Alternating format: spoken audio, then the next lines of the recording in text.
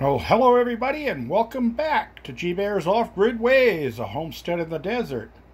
Or, welcome to, if you're not somebody coming back. Anyway, we got some high pressure over the area right now. And just a second ago I saw 109 on there. So I figured it was a good time to start shooting a video. Notice that the wind is way down low because... not because, but with that, I decided to do some work on my wind connections, on my PMA connections inside the battery room. And I'll get to that in a little while. What I first want to do is I'm going to head down to the garden house here, kind of a little on a quick side. And I'll show you, you can see all my corn stalks in the compost pile there. And yeah, my water's almost halfway down on these totes. That's because it has been hot and dry and windy, but you can see all the corn is gone. There's an opening through here. I still have some green beans, some growing in the center here, and I didn't want to kill them yet, but what I'm going to be doing here is I'm going to clean off that vine over there by that last corn stalk because it's wrapped around the corn stalk and it's starting to dry up anyway. I'll get all the beans off of it, and Andy's going to be coming to visit, so we'll have some of those beans with our steak, because I did pick up a couple of filet mignons that I'll bacon wrap and cook for us for one of the evenings. And then on another evening maybe I'll make spaghetti with Italian sausage. And for lunch, I've got all of the fixings to make homemade pizza. But we'll see if it's too hot to turn the oven on, because I don't have my outside pizza oven done yet. All right, so as you can see, everything's looking good out here now. And everything's really coming up nicely. The radishes and the beets and the kale and the peppers over here. Everything's looking good. The pumpkins over there. I've got... cucumbers all over the place here in different locations, so I'll be getting some of those off and making pickled peppered cucumber slices. I like those. They're pretty darn good to munch on every now and then. And another thing I like to do is a thing called chili dilly, where I use Italian dressing and I mix it with hot jalapeno peppers and cucumbers, or sliced cucumbers, and put that in a canning jar, refrigerate it for 2 or 3 days, and then those make great snacking items too.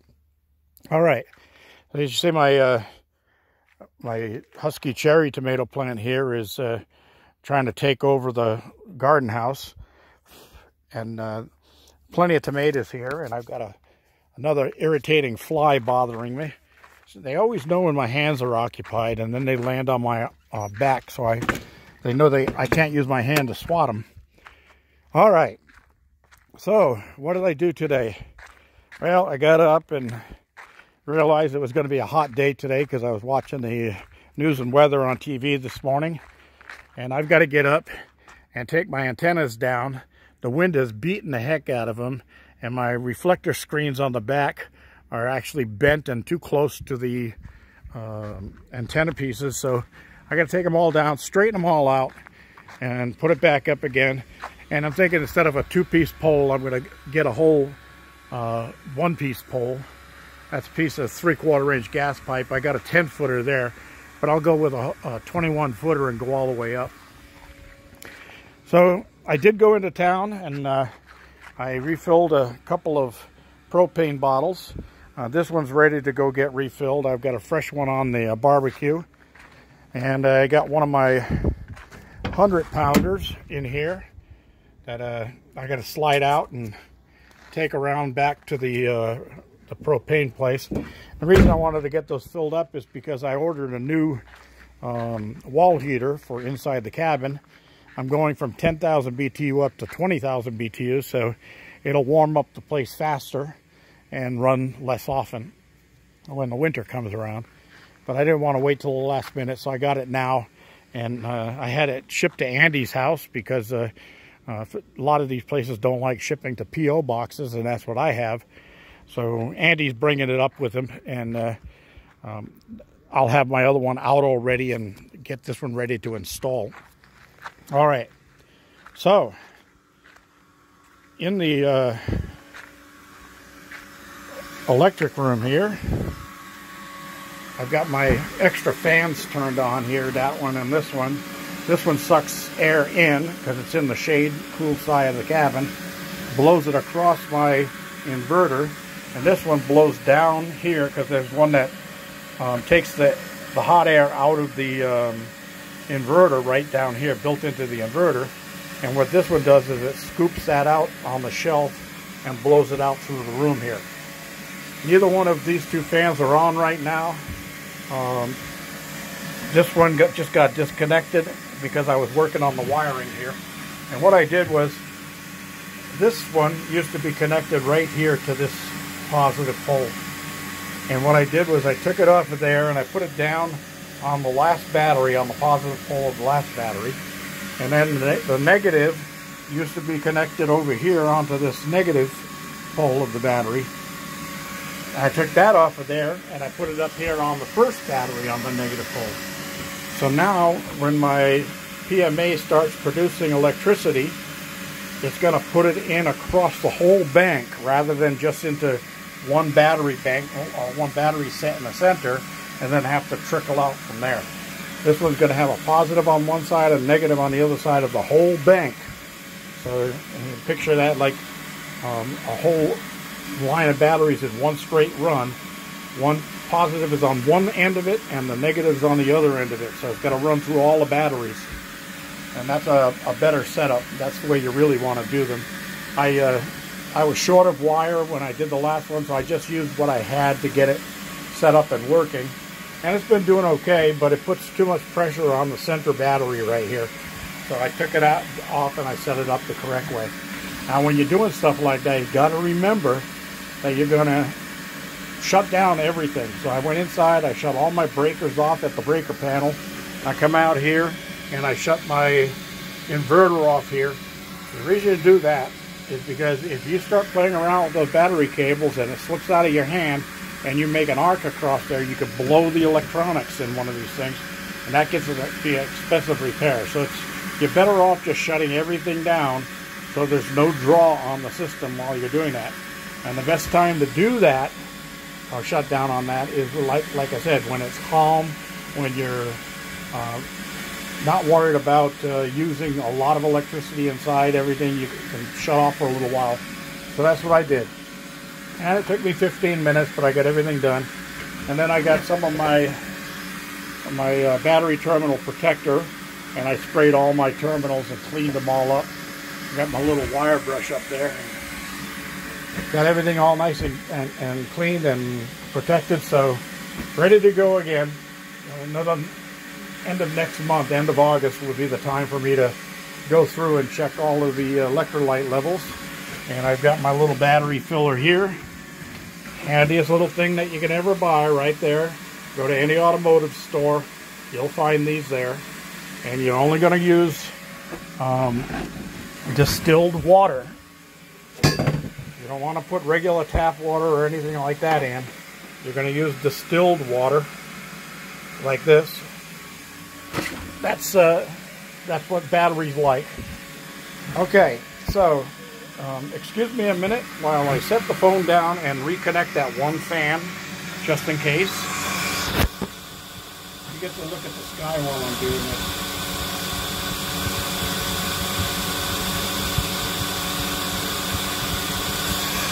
All right,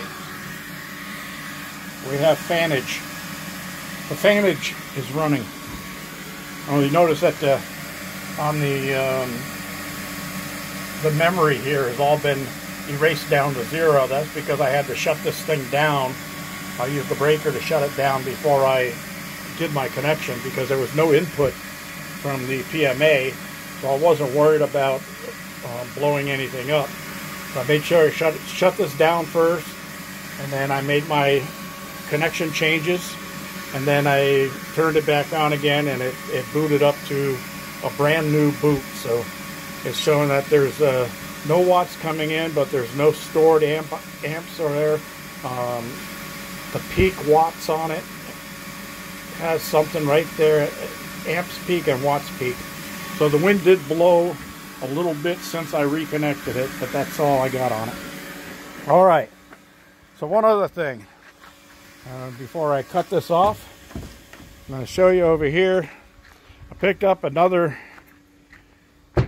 solar panel kit from Harbor Freight and a battery. Now, this is really a good deal if you get the coupons. If not, just go online to harborfreight.com and sign up for coupons and get the coupons for these. Because what I got this was that solar panel kit was, I had a coupon for it for $149.99. Okay, so that was a great markdown for that. It's 100 watts of solar. It comes with 2 lights, LED lights with cords. These are like 25-foot cords with switches on them. So you don't have to plug them and unplug them. You just hit the switch, turn them on and off. It comes with a splicer to connect all the 4 panels together to come into one wire to go up to your solar controller. It comes with a 10-watt solar controller. While I'm at it, I will remind you, this is 10 watt. So don't try hooking up 2 sets into this one controller. You have to use a separate controller with each one, or you'll have to get a larger controller separately in order to do this. All right, because this is only a 10-watt controller, and this one set here puts out like 6.5 watts. I mean, 100 watts, and this is a 10 amp. I'm correcting myself. 10 amp controller, and these put out 6.5 amps or something like that. Okay, so if you hook 2 of them up, that's going to be 13 amps. That's going to be too much for that controller, and it'll burn the controller out. So don't do that. Okay, it also comes with these little alligator clips, so you can do temporary connections on a car or a motorhome or a boat, and they show that here. You can do it in your cabin, your motorhome, or your boat. All right, and these are amorphous silicon solar cells. These work great in low light or real bright light. Of course, brighter light, the better protection you have. And they have blocking diodes to keep them from discharging your battery at night. Then these batteries. These are actually AGM batteries. Okay, you see it right there, AGMs. That's a glass mat battery. And absorbed glass mat batteries don't have to be standing up. They can lay down on their side. They can stand up on their edge. You can put them anywhere you want because they can't leak, okay? This is only a 35 amp hour battery, but if you get 3 or 4 of these and hook them all together in parallel and then charge them with a 100-watt kit, you can run a lot of stuff on there. And I'm going to take you around the back of this box and show you what I'm talking about. Okay, here it says 100-watt kit. In one day, you'll get a full battery, and that's from a full discharge. Okay, you can run a light bulb for 168 hours. You can run 34 hours on your laptop, 34 hours on a small fridge, or 84 hours on an LED TV. Okay, so that's just one battery, 100-watt kit, and 1 day of charging. Now, if you get 4 of those batteries and put them together, you'll be in really good shape, and you'll be able to run power tools and things like that for quite a while. Here's what you're looking at on these things. It gives you all the information. You get USB ports in this controller, so you can charge your phone and things like that. And it's got an LED display there. It's really a decent setup. Now, I had a 25% off coupon, and they took it off the battery because I already had a coupon for those. So I had those down to $149.99, and the battery is like $69. I got it for just a little over 50 bucks with the coupon, the 25% off.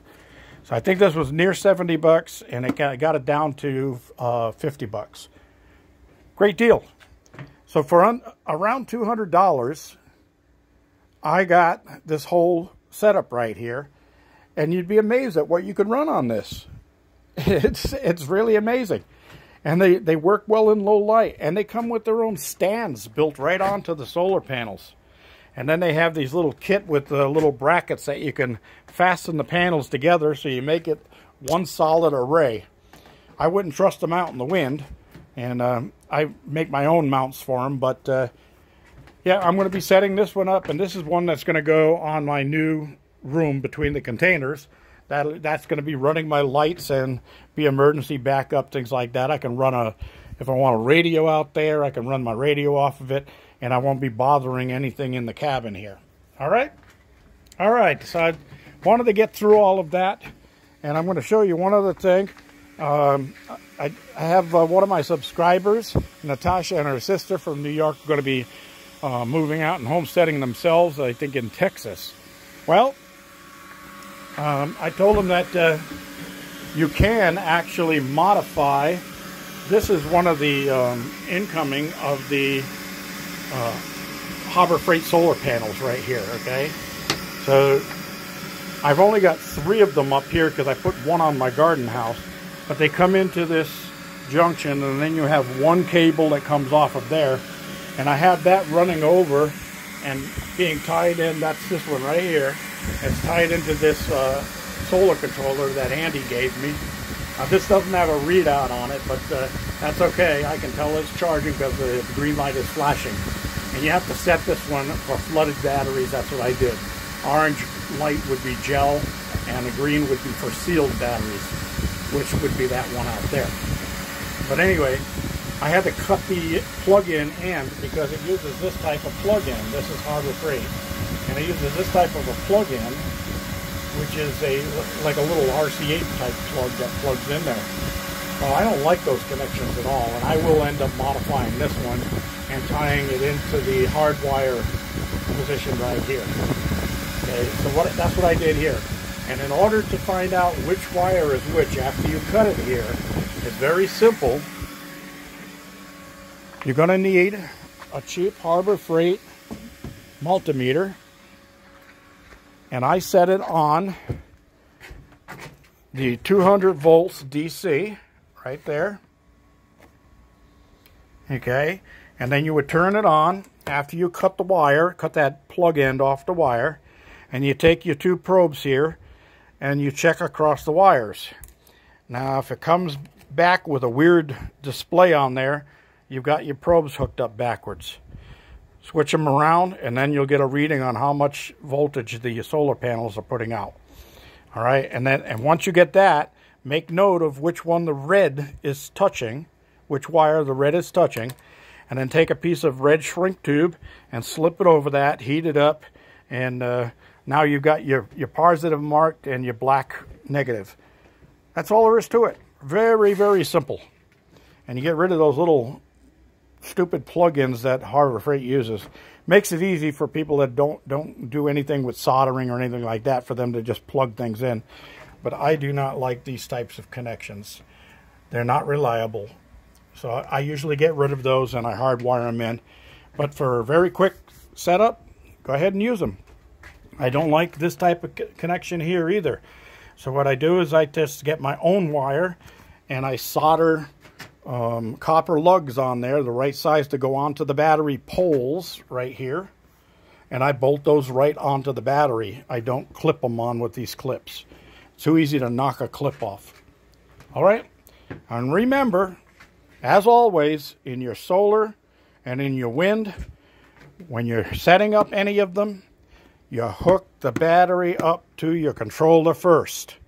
Then you hook your panels or your PMA to your controller second. All right? Always battery first when you're connecting up. When you're taking it apart, battery is the last thing to disconnect. Okay? Just a reminder. G-Bear, remind you to give me a thumbs up down there. And don't forget to share. Don't forget to subscribe. And don't forget to G-Bear, signing off.